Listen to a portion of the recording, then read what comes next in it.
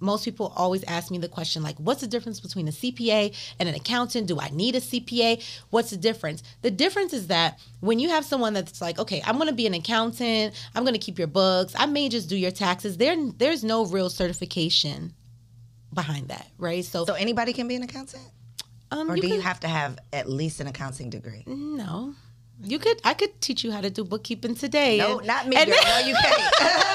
Not me, but somebody. Okay. Yes. I could, so with an accounting and, tax preparers, you don't need any particular certifications. So for me, I have certain continuing education that I have to take. So I have to take ethics training to keep up the credentials. So ethics training, I have to take continuing education. So I have to be on top of what's happening in tax law, what's happening in accounting, from just being in compliance, right? And I can't do anything because I don't want to jeopardize my license, right? So I'm licensed and accounting. So you have something holding you accountable. I have something holding me accountable. So the people who are out here playing in these streets, there's a lot of people playing in these streets. CPAs. They're not CPAs, but you guys should stop letting them play in your business. Listen, the stories.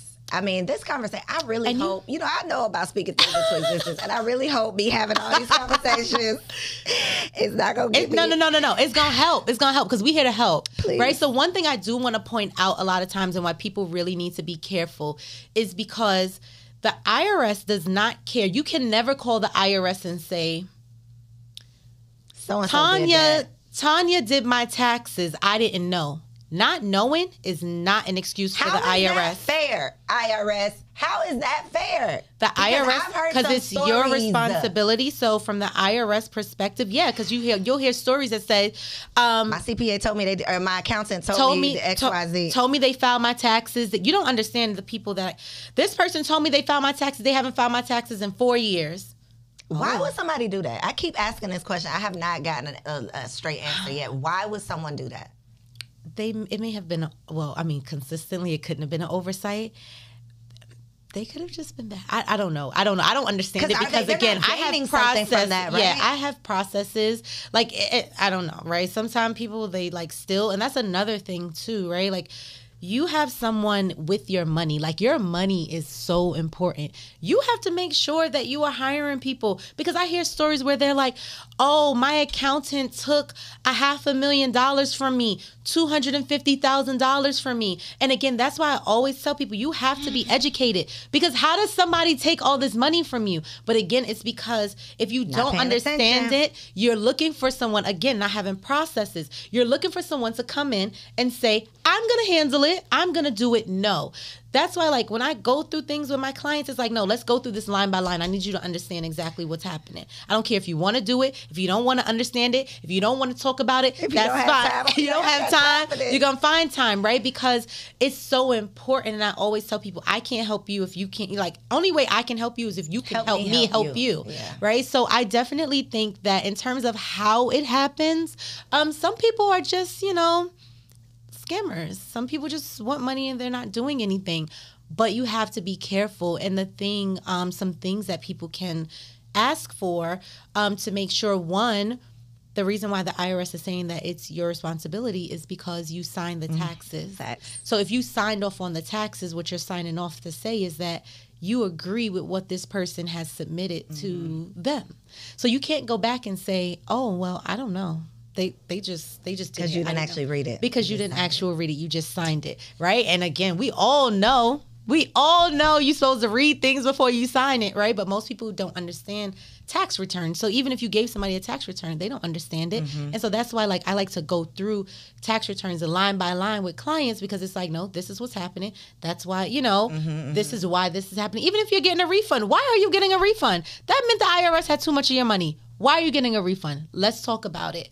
And so I just think that people have to be more on top of their finances and have people be able to talk to them. I'm not saying understand everything. I don't expect my clients to understand the tax code, but you need to understand what's happening and why and how it affects you.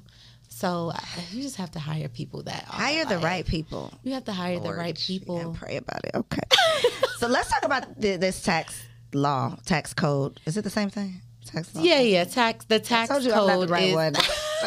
Don't trade me, girl. Yeah. The tax code is pretty much like is that what spells out like deductions, all of the things. So deductions, in my opinion, and my opinion ain't worth much, but in my opinion, that's one of the biggest benefits of being a business owner is that we not take advantage, but we have.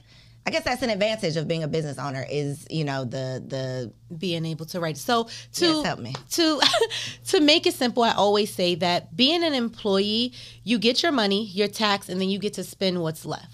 Right? But when you are an entrepreneur, you get your money, you get to spend it, and then you get taxed on what's left. Right? And so it's just it's a flip, but it's major, right? Because they're telling you already, I'm taking 30% out your check. I'm taking 40% out your check. And then you have to live on what's left.